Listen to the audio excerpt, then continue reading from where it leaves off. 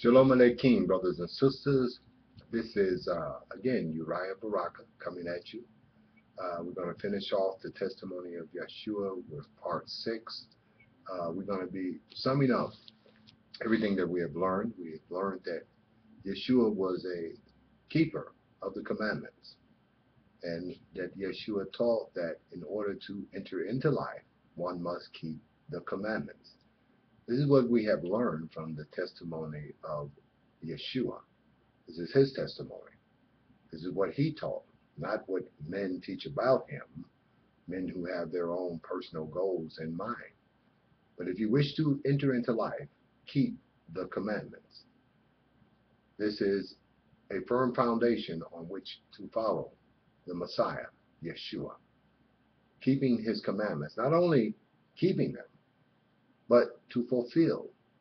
He taught us that he did not come to batal, destroy from the law or from the prophets, but to fulfill all, fulfill every yoke, every minuscule element that is contained within the Torah and the commandments of Yahweh.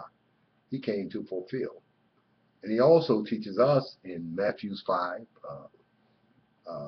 verse 17 to 20, this is where this is found, that we ourselves should Kayim, or Kayam, Kayim, I think is the proper translation. Kayim, fulfill, complete, bring to an end, an ultimate goal. That's what the word end means. It doesn't mean that the law has ended because it is fulfilled. It means that you have achieved the ultimate goal for which the commandments was given. But it says here, Yahshua teaches us from the Hebrew Gospel of Matthew, Veha Kayim, Veha Milimed, Gadol Yikra, Bemokut Shamahim.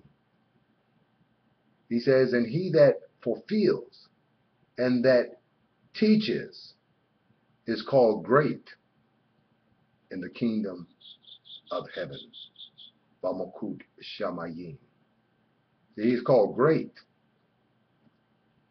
Those that do not fulfill or have this purpose in mind, it says in Matthew 5, 15 to 20, is called least, quatan, little, small, of insignificance. So those who teach against the obedience to the commandments are insignificant. Don't argue with them. They're insignificant. They're least. They have no importance, no gadol in the kingdom of Elohim. Their glory is from the world. They seek those things that are of the earth. They're under the rule of the law of the carnal mind and not the law of the spirit. And the Torah is the law of the spirit because it came forth from spirit. It says in Matthew that Elohim spoke his Torah to the people and they withdrew. And today you see that as the Torah of his commandments is coming forth, is being resurrected, you see many who withdraw back into this false grace doctrine. Why? Because they cannot contain, nor do they want or desire the holiness of Yahweh. This is the end result of keeping the commandments, to be raised from unholiness to holiness. And they don't want it. So why argue with them? Don't give a dog a bone if he doesn't want it. But we who seek to, as Yahshua, fulfill and at the same time teach the commandments as the foundation of our lives, as the means by which we appropriate our faith unto salvation that we might enter into life, are called great. Gadol Yikra, Be Mokut Shamayim. We are called great in the kingdom of Elohim. Now there are certain scriptures that the Babylonians used to say that the law is ended. We know from the last study that the Torah is, and the festivals, the holy days, and the rituals are the shadow of things to come. That means they have prophetic significance of things to come. And so we live under the shadow of his wings, the wings of the Almighty, El Shaddai. We live under this shadow. We participate in the holy days. We participate in the Sabbath. Why? Because they have prophetic significance. And by participating in them, we're declaring the prophetic significance of those things that are to come, that are in Mashiach, the substantial reality of these things. So now we must understand that the Torah is not ended. The Torah has not been abolished. And the testimony of Yahshua substantiate this fact. And once understanding this fact, we can move on to fulfillment, Kayim. We can move on to teaching the commandments without debate or argument, knowing that we are keepers of the commandments and the testimony of Yahshua. But we find in the scripture that is used, and we're going to come to an understanding of this, in Romans 10:4. In Romans 10:4, it reads, "For Mashiach is the end of the Torah, for righteousness to everyone who believes." Now this, in the Babylonian system of religion, defines end as no longer existing or have no longer significance. The Torah has no longer any significance in the life of those that believe in their concept of Jesus Christ, this man-made concept that they has given to man, this man on the wall, this gold and silver man that hangs from a cross, this false deity that they have given to man, this image of a beast, of the carnal man that they have given us. And we were fooled, but now we shall be fooled no more. So let's come to an understanding of what Paul is saying in this particular scripture. For Mashiach is the end of the Torah. End. See, that's the key word. What does it mean? Comes from the Greek, the Koine Greek word, telos. Telos does not mean end in the sense of abolishment. What it means is an outcome, a final product, an ultimate goal that is to be attained. Mashiach, in his resurrection and glorification, was the outcome of fulfilling the Torah and the prophets. The outcome was his resurrection into life and his ascension into glorification with the Father, Yahuwah. They are one. He has entered back into oneness. He has become a life-giving spirit from Yahuwah. He is no longer in the flesh. It is taught to us by the apostle,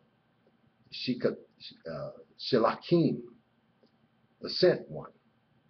It is taught to us that we should no longer know him according to the flesh. Yes, we have known Mashiach according to the flesh, but now we know him no more. Why? Because he has become a life-giving spirit. He's not in the flesh. No, he put off the flesh. He put it to death. And he was raised in a translated form. He put on the form of the Father and ascended into glory and became a life-giving spirit to us. This is what is taught in the scriptures concerning the Mashiach. This was the final product, his glorification. This is why he told Miriam, "Touch me not, do not hold on to me, do not contain me In this position that I am in this situation I am, I have not yet ascended to the Father. It's not complete. The final product was when he entered into glory to fill all things. So we understand that telos, end, means a ultimate goal, an outcome, a final result, a final product that is to be attained through what? Fulfilling the Torah. Fulfilling the Torah of his commandments. So that we can enter into the fullness of Elohim, into the fullness of divine love, expressing divine truth. Our heart being conformed to a pattern of existence by which we can partake of divine nature and express deity. Express the glory of Elohim. For he comes to be what? Glorified in his people. This is the testimony of Yahshua. Yahshua never gave a testimony that he was going to substitute himself on a cross so that you can continue to live in the debasement of sin. Whereas your testimony is, oh, yeah, I did wrong and I'm not perfect, or saved by his grace. His grace is sufficient. No, the grace of Elohim that was poured out upon us teaches us one thing: to deny all unel-likeness and worldly lust, that we might live sober, righteous, and el-like in this present world. This is the testimony of Yahshua. This is the testimony of his grace. It gives us the power to become sons of Elohim. It doesn't give us the weakness to remain in a state of the inferiority of the natural man. This is ridiculous. I sometimes wonder how I believed in this foolishness. But coming to the light of truth, I understand that in order for me to enter into life, I must keep, protect, guard, and fulfill his commandments. This is the testimony. Now, let me show you a deception here, how they use words in these translations. We see in Romans 4, it says that the ultimate goal, Mashiach, is the ultimate goal, the final outcome, the product of the Torah for righteousness to everyone who amunah, who supports the will of Elohim, who walks and lives. See, believing in the Western term is just a mental assent, but in the Hebrew definition, it is an actuality of life to do what you believe, to support the will of the Father. That's what amunah means. See? Those who received the laws of Moses, they fell into the redundancy of ritualism. Thus Moses says, what did he say? He said, the man who does these things shall live by them. Lighting candles, celebrating days without the understanding the prophetic significance. The rituals, they can't save you. Just lighting a candle and putting on Hebrew clothes and having a proper diet is good. It is the shadow of things to come. But the reality of it is in the spirit. The reality of it we must embody. I will put my Torah in your mind and write it in your heart. This is what the apostle is trying to teach. That we're no longer under ritualism, but in fulfillment of Torah. We must fulfill Torah by the amunah, the actualizing of his will and the fulfillment thereof. So we must understand that in telos, again, the final outcome, the final product the ultimate goal that is to be attained. Put that in your mind so you don't be fooled anymore, thinking that end means abolishment. That's not what it means. Now let me take you to 1 Timothy 5 and show you how they manipulate the translation. Because the same word that appears in Romans appears here, but they switch it around. In this English Bible, it says, now the purpose of the commandments is love from a pure heart. That's not what it says. It says, now the end, the ultimate goal, the final product, the telos, the ultimate goal that is to be attained of the commandments is love from a pure heart, from a good conscience, and from sincere amunah. See?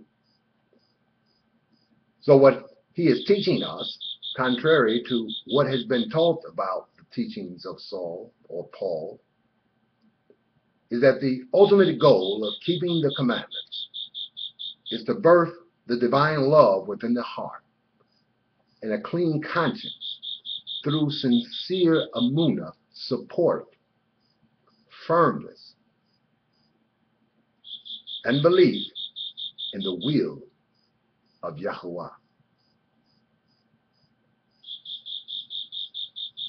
But they changed the word. They now translate telos as purpose. In Romans, they translate it as end, in order to deduce in you a false ideal of these teachings. He's teaching the same thing that Yahshua taught. He that fulfills and teach the commandments shall be called great. Paul puts it this way: the ultimate goal of the commandments is what? Let's read it.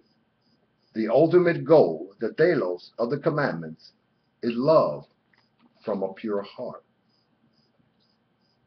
It's the same thing Kepha taught, that by obeying the truth we purify our hearts unto unfringed love. Love is the quality of divine nature that is manifested in those that receive it. That through the promises of the new covenant, we become partakers of divine nature and escape the corruption that is in the world. We become a tabernacle, a shukkan of Yahuwah, of his divine substance and presence. Thus Yahshua said, I am the way, the truth, and the life. But let's concentrate on way. Derik in the Hebrew, Chodos in the Greek. And it means the same thing. A path, a road in which you walk. I am the path and the road in which you walk. The purpose I have, you are to have. The things that I do, you are to do. I am the way. You are to imitate the pattern of my existence. Because no man can come into the presence of the Father but by me, by this pattern of truth and this pattern of life. You see, we seek to attain something. We seek an end, the ultimate goal, resurrection from spiritual death, resurrection into life and immortality. This is what is taught. Yahshua said, he that keepeth my word shall not see death. Yahshua said, I am the resurrection and the life. He who amunah in me, though he die, he shall live. And whoever lives an amunah in me shall never die. Paul puts it this way: the last enemy to be conquered is death. So he has given us through the Basara, the doctrine of life and immortality, the conquest of death, the conquest of the natural man. Put it to death. He that amuna in me and dies. He's not talking about cessation of the body and spirit. He's talking about the dying of sin that produces death. See? We seek to be resurrected, raised up into a superior form of life that is related to the divine nature of Yahshua. So what did the apostle say as his goal and what he was seeking through this testimony of Yahshua, through this enlightenment of wisdom that was given to him? And he's seen the ultimate goal, and he stated the ultimate goal. He said in Philippians that I might know him, yada, intimacy of relationship, yada, that I might attain an intimacy of relationship, a conjugal union with him, and the power of his resurrection. The power of his resurrection. Not just the power to get a job, not just the power to buy a new car, not just the power to sit in somebody's restaurant and be accepted, but the power of resurrection, the power to be raised from this infantile carnal man state into the superior state of divine nature. See, we are settling for things that are infantile, things that relates to the flesh. But as the testimony of Yahshua says, the flesh profits nothing. The words I speak to you, they are spirit and they are life. See, we want that life that is far superior to the natural man, that is far superior to the natural elements of this life. We want the supremacy of divine nature, the supremacy of the life of divine love and truth, expressing it and subjugating all things that does not conform to the will of the Father. Let me continue. And the power of his resurrection, the fellowship of his sufferings, the sufferings of temptation of sin, the sufferings of the conflicts of sin within the natural man, of the flesh. The word became flesh. He put on an oppositional form to the divine nature and conquered that opposition. That was his suffering. I came not to do my will, but the will of the Father. The flesh didn't want to do it. He opposed the will of the flesh. He conquered the will of the flesh. He put it to death, being conformed to his death. Being conformed to his death. A death that brings forth what? Resurrection. Why? Why does it bring forth resurrection? The results of sin is death. The results of fulfilling Torah, the results of fulfilling truth, and Torah is the truth, brings forth what? A death to the natural man and a resurrection of the man of the spirit, the man of divine nature. That if by any means I may attain to the resurrection from the dead body, this dead body of sin, that we so honor, this carnal man, that we so put on a throne. But the apostle says, who shall deliver me from this body of death? Praise be to Elohim through our Andon, Yeshua HaMashiach. This is the source, his way, his pattern of life and power by the Holy Spirit, by the Ruach HaKadosh, putting to death the Yetzer Hara, the evil inclinations that arises from the darkness of our nature, putting it to death that we may attain the resurrection from this dead body, that we might enter into a state of life and immortality and rule over the earth as kings and priests. As long as you are subjugated to the Yetzer Hara of the flesh, as long as you are not fighting it through the obedience of the commandments, lo, you're not fulfilling the testimony of Yahshua. You're not fulfilling the holy commandments that has been given to us, the commandments that are just, that are good, that are holy, that man, the oppressor, has so skillfully taught for us not to obey, because he knows his laws can't redeem him. He knows his ways can't redeem him. He knows that his way can only bring you back into slavery. A slavery we seem to enjoy. But for that remnant who are keepers of the commandments, keep them to fulfill, that if by any means you might attain to the resurrection from the dead body by putting to death the Yetzer Hara, the sinful inclinations, the opposition within you that opposes the law of Yahuwah.